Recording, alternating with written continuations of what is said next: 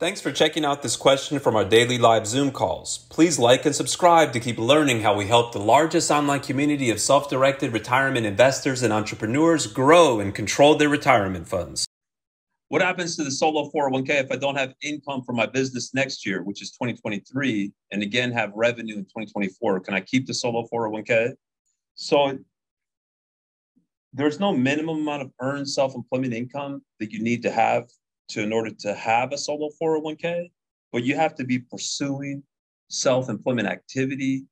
You definitely would want to be reporting self-employment activity, even if it's not necessarily a positive amount of income, because let's say, in 2023, for whatever reason, based on life circumstances or whatever the case may be, the self-employment income goes down. But if you're still pursuing it, right, like you haven't, say, formally shut down your business through which you were operating your self-employed business, and then it comes back in 2024, you could just keep the solo 401k in 2023.